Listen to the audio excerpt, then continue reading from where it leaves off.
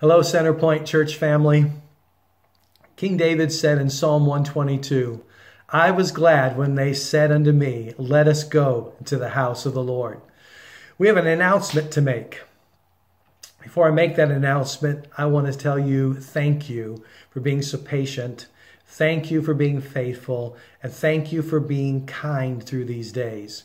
We've had a lot of firsts together. Our first Easter Sunday online service. First communion together in our homes.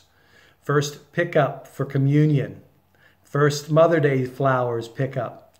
A lot of firsts. Not all of it's been fun. Not all of it's been easy. But one thing for sure, you've been patient and God has been faithful. So what's the announcement?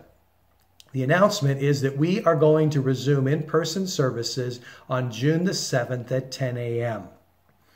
We will continue to offer our online service experience because we believe that we're one family, one church, whether we're in person or online. We're committed to minister to you, whether you're here in person or whether you're still at home watching online. So what to expect when you come on June the 7th to the in-person services. The service will be about 50 minutes long. It will be a family-friendly service. Our children will be with us in the services. We will make preparation for them to make that service children and family-friendly. We're not yet able to launch our full-fledged children's ministry. So June 7th, probably June the 14th, will be family-friendly services with our children with us. There'll be more information coming in the next few days about some specifics. But also we'll be sending you very shortly some guidelines for those of you that like insurance documents and like reading books on law. This one will be for you. You'll notice that there are two sections, one for attenders and one for volunteers. Take some time to look over that so you know what to expect. And volunteers, I just want to give you an update. If we have not yet spoken to you about volunteering on June the 7th, would you just come and be our guest?